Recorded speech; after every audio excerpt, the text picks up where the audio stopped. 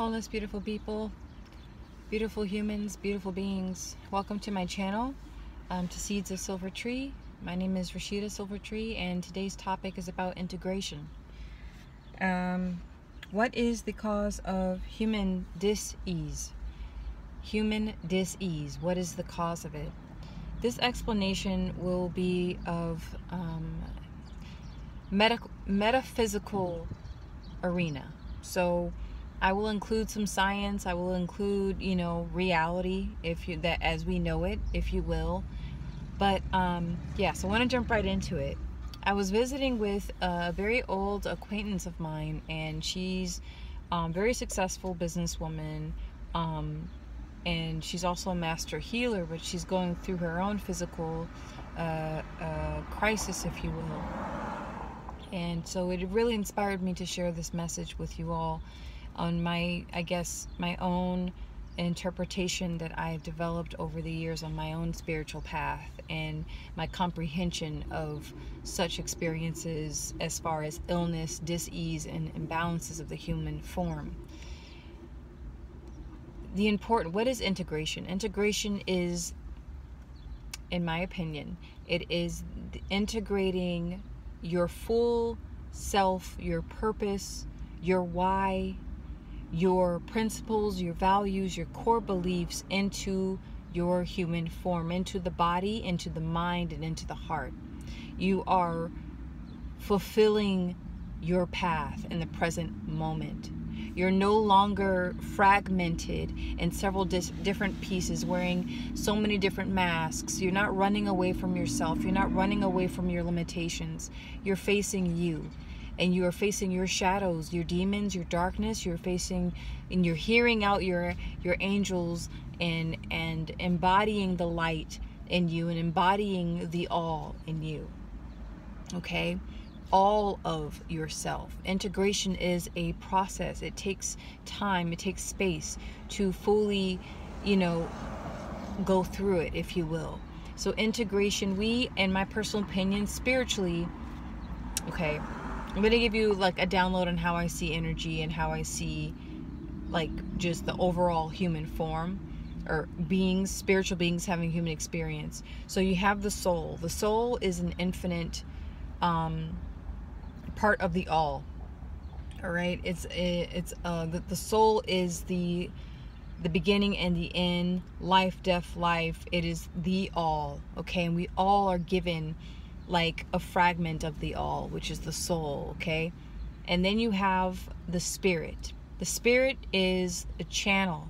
The spirit allows us to be connected to forces like love, to feel love, to share love, to experience the human emotions, to get insights, ideas, to expand our imagination, to manifest, to create.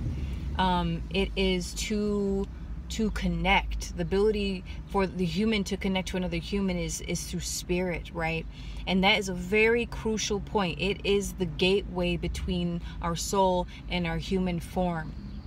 Okay, we hear God, we hear our higher calling through spirit, through this channel, the spiritual channel.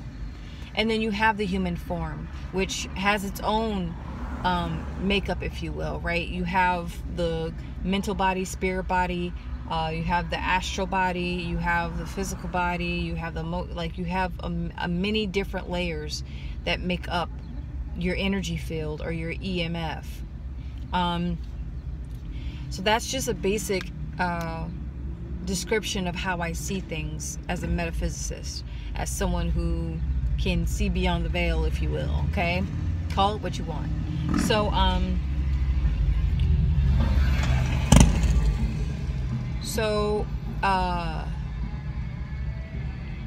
I wanted to dive into the importance of integration. So we come in, when our beings come into this world, into this reality, all right, when our soul wants to experience life and death and creativity and love and pain and suffering, all that, it's the soul is you can't capture the soul, you can't imprison the soul, you can't kill the soul, you can't give birth to the soul. Soul is just, it is part of the all. So with our spiritual channel, though, you have a lot of ancestral information. You have karmic karmic debts, good and bad, right? Or not so good experiences with good experiences.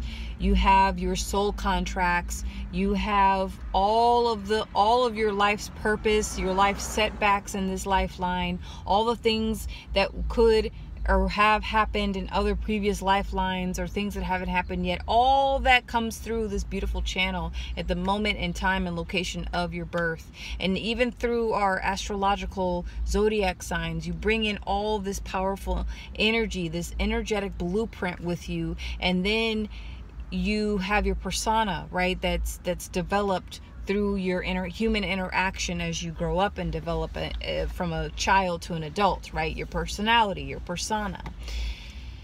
So when this channel is disrupted through trauma, through sexual abuse, physical abuse, psychological abuse, war, hunger, things of that nature, it can create imbalance in other realms of you, meaning your other bodies, okay, meaning your other yous, and all dis-ease, all illnesses, and all imbalances begin in the metaphysical realm.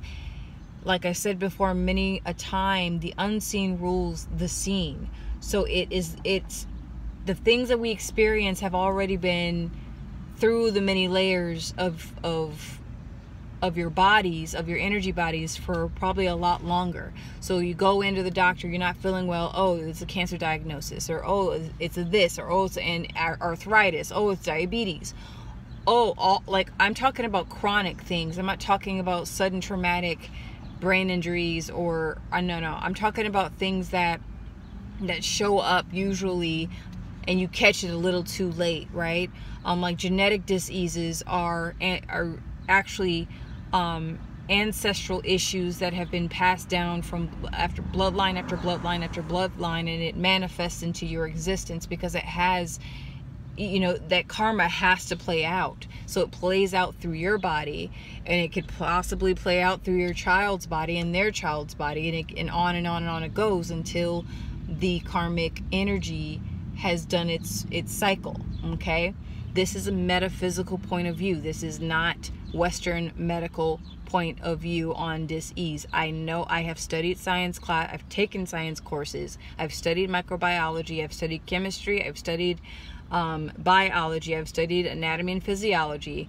All right, when I was on the path of becoming a nurse, I took these courses and I did the best I could in them. I did okay. I was a little above average, right?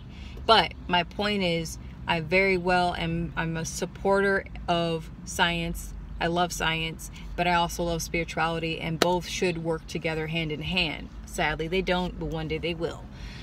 So, most dis-eases and imbalances happen in the ether, in the spirit world first. And the longer you go without, and most of us are ignorant of this for a lot, like throughout our childhood, we're ignorant of it, throughout our adolescence, and then suddenly in our early adult to late adulthood, oh, now we're sick. Now I don't feel well. Now I have to take 20 different medications. Now I have to do this. Now I have to do that. Oh, my health insurance won't cover this. That is a lot of the reality here on this planet and in this realm and in this world, unfortunately. Unless you're blessed to bump into a healer in your early life, or someone who can see beyond the veil and who has this other metaphysical understandings of these happenings and how dis-ease and illness and imbalances work. Okay, a lot of our physical ailments come through ancestrally, through our genes, okay, the ones who came before us, or they come through severe traumatic experiences that tear through your energy bodies, your aura, your auric field, your mental, emotional field, your your lower energy centers, all of that is just completely torn up, shredded, and injured. When you're injured so deeply on such a deep metaphysical level, it will then manifest, literally manifest into physical ailment and dis-ease. Truly. Other physical disorders and like tragic accidents and stuff like that, that's a whole nother video I could make if you guys, you know, tell me in the comments that you want me to get into that, on why bad things happen to good people. Why did I get in a car accident, or why did I have this traumatic brain injury, a TBI, or why did I lose a leg, or why this or why that. I can make a separate video discussing that a bit. But right now I'm just primarily talking about chronic illnesses where you're literally dealing with pain every single day. And so, you know, the importance of, you know, understanding integration is important. That's why it's such a, even though religion has really taken us farther away from God than what we realize, actually, really, we've trapped ourselves in the patriarchal religious dogma. But I will say this: with religion, at least there's consistency. At least you can have some kind of rapport with the spirit world, with your God, you know, through certain practices like of prayer and meditation. This is why it's very, very important to have this at the beginning or end of the day, or twice a day, where you're just tuning into spirit, so you can be silent and know God. Be still and know God. Connecting to the force outside of your physical form. The thing that brings in the air and releases the air from your lungs. Right? That prana energy. When the spiritual channel, when the spirit is effed with intentionally, right, through trauma, okay, through physical, I'm just going to say it, sexual abuse in any shape, way, or form, especially childhood sexual abuse, that literally can cause long-term, lifelong physical ailments in the body. Okay? All right, things like arthritis, glaucoma, diabetes, chronic this, chronic that, fibromyalgia. Those are also other deep-seated genetic ancestral issues that have not been dealt with, that have shown up in your blood, have shown up in your existence. And so when I was having this intimate discussion with her, and we got on the discussion of pain, and I've experienced pain. She definitely is going through a lot of pain, and then I see and witness and observe the pain that my patients go through. And I told her it's like a personal hell made just for you.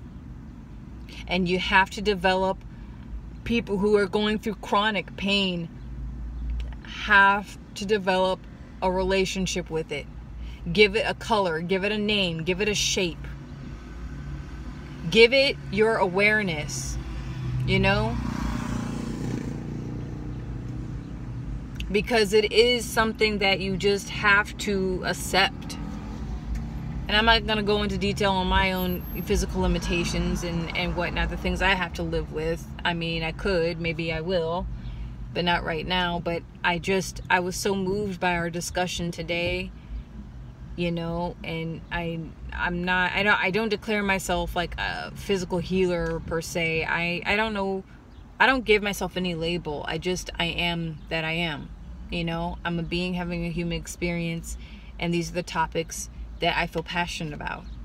And so, you know, a lot of the time we are here to have human experiences. We're not here to run away from things that are hard, like disease, imbalance, and sickness and illness. No one wants to be in pain, no one wants to be sick, and no one wants to go through any of this stuff. I honestly believe, you know, through relationship with our body, we can actually if not completely cure ourselves, we can learn how to heal ourselves. We can learn how to adapt with these powerful, sometimes very challenging, life-altering experiences. So just, for those of you who go through a lot of chronic pain, I send love to you, and I may you be relieved of your despair and hopelessness on the rough days and the low days.